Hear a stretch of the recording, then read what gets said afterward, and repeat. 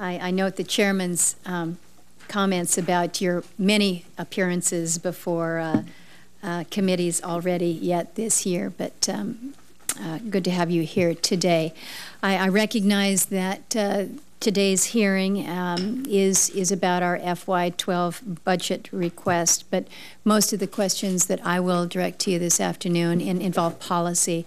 I think you recognize that many of the agencies that your agency has taken have immediate consequences to the state of Alaska. When I travel around the state, and I do a lot, I think in this past year I've just been about everywhere, and one agency that gets more public scorn than any out there is that of the EPA.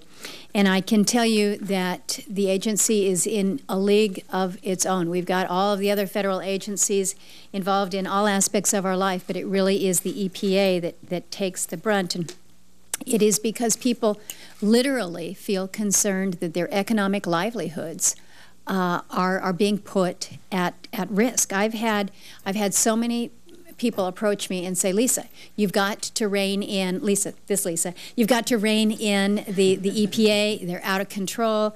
They're going to put me out of business. And it's somewhat amazing to me that the EPA has decided to make Alaska, of all places, its problem child. And I hate to put it in those terms, but I want you to understand what it is that I hear from the people in my state. We've got cleaner air and cleaner water than just about anywhere else in the world. We've been mining, drilling oil and gas for decades, and yet we have seemingly been so singled out by the agency.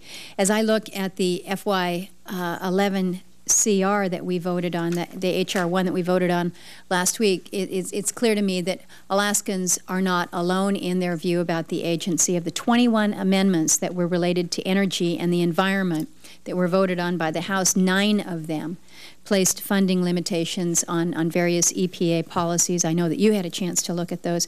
One of those amendments that was passed was offered by my colleague from Alaska, and it concerned the air permits that Shell Oil has applied for in the Beaufort. Shell has spent 5 years and $50 million in pursuing these air permits from the EPA for no more than 2 drill ships to operate in the Arctic OCS. Just last month, EPA's Environmental Appeals Board rejected those permits, remanded them back to the agency's Region 10 for more analysis. Shell has now dropped its plans to drill in the Beaufort this summer. It costs the company even more money, certainly more jobs and economic opportunity within the region. And the delay truly is, it's 100% attributable to the EPA. I cannot understand, I just cannot understand how it can take so long for an agency to approve an air permit for a drilling rig that will operate 25 to 75 miles offshore, less than 1/4 of the year. The kinds of permits that are routinely issued in the Gulf of Mexico take 6 weeks to issue. And these are in airsheds where there are many more drilling rigs operating year-round. You've got more communities in close proximity. In Shell's case, there was supposed to be 1 drill ship, and the nearest area that would possibly face any impacts on air quality is the North Slope borough. The borough is 88,000 square miles. It's bigger than 39 states, has roughly 7,000 people spread out across this area. The activities right in their backyard over in Prudhoe Bay and other fields haven't gone through this, haven't had to go through this level of delay. So again, we're trying to understand.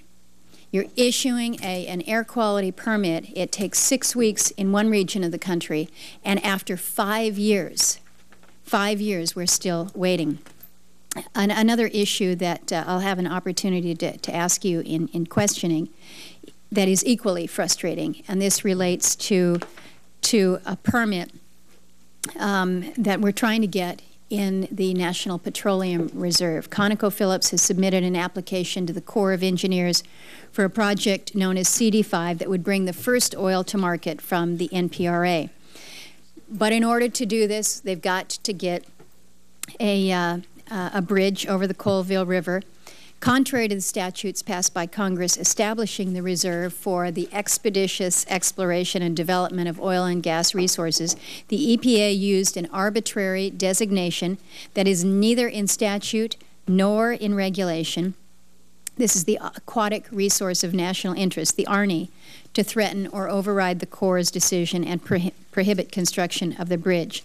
Now, I sent you a letter about the designation of the ARNI, what standards are used in applying them. I just did receive a response, and while I thank you for the response, it does not alleviate the concerns that I have. I'm very concerned that by using this designation, the agency has essentially the ability to preemptively signal a veto for projects under Section 404C of the Clean Water Act. And what's troubling to many in Alaska is that this designation appears to have been used only 16 times in an 18-year period up until last year, but was then used twice in Alaska in 16 months. So people are coming to me saying, what's going on? What is happening within the agency, and is this something that we should be concerned about? And I think the answer to that is yes. One of the other issues that I'd like to raise is the process that the EPA is using to conduct the watershed assessment there in Bristol Bay. I have to admit, Administrator, you probably have one of the tougher jobs in this town right now. I think your agency has become a lightning rod. Many people would like to see it abolished or your budget completely eliminated. And I want you to know, ahead of the questions here, I do not believe that that is the solution that many of us have with the issues in the agency.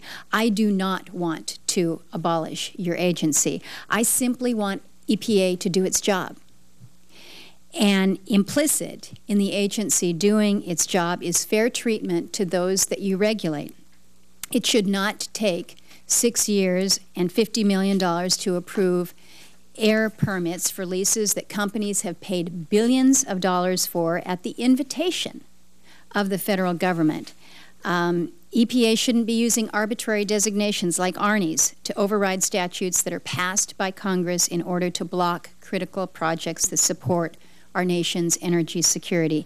And EPA shouldn't be using processes that can effectively preempt projects before applications have even been submitted. Again, I appreciate that you have a very difficult job, and the balancing act is tough. Part of our job here in the committee is to ensure that you have the resources necessary to do just that. And again, we want to work with you to make sure that you have that.